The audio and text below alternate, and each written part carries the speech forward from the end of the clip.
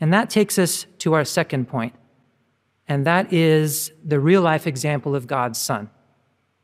Because Jesus drew close to Jehovah, clearly. He was taught by Jehovah.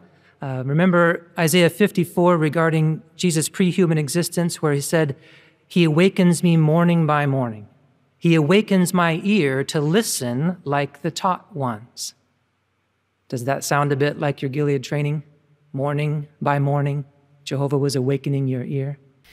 Wake up, Henry.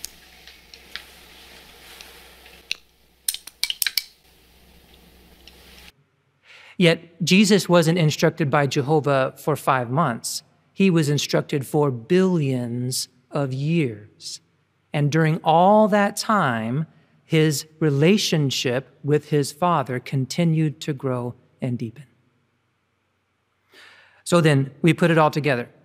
You saw your relationship with Jehovah grow significantly in 5 months of deep Bible study. James 4:8 encourages us to just keep drawing close to Jehovah.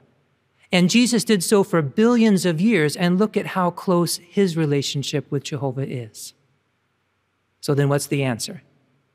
How close can you be to Jehovah? The potential for your relationship with Jehovah to deepen is endless. How deep is your love? Is your love? How deep is your love? As we discussed, Jesus drew close to Jehovah. He was taught by Jehovah for billions of years.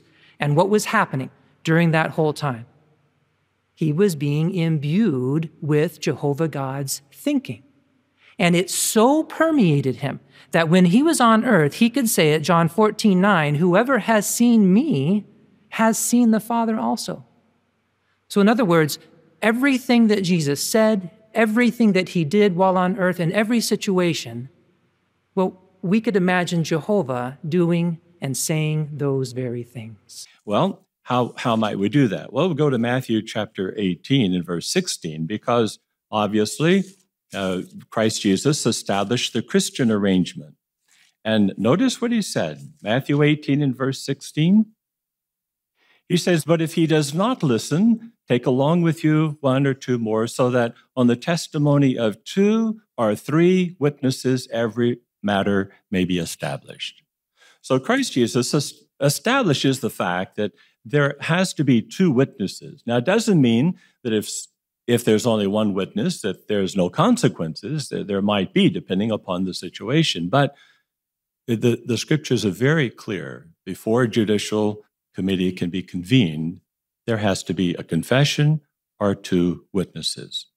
So we will never change our scriptural position on that subject. And that is why the success of your assignment is directly connected to the depth of your relationship with Jehovah. The more you draw close to Jehovah through a study of his word, then the more you are imbued with his thinking, and the more then you will do and act and say things as Jehovah would. I have long said, the better the university, the greater the danger.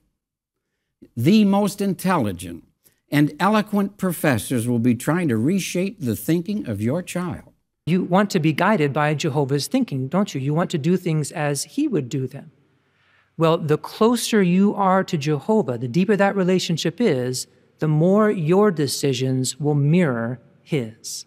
The authorities in Norway have threatened to remove our legal registration because of our scriptural beliefs and practices regarding disfellowshipping. In the future, various governments will challenge our freedom of worship. They may pressure us to change our scriptural beliefs, but we're certainly not going to do that. We all will have to answer to Jehovah for the decisions we make today. May we all decide to play it safe before our God.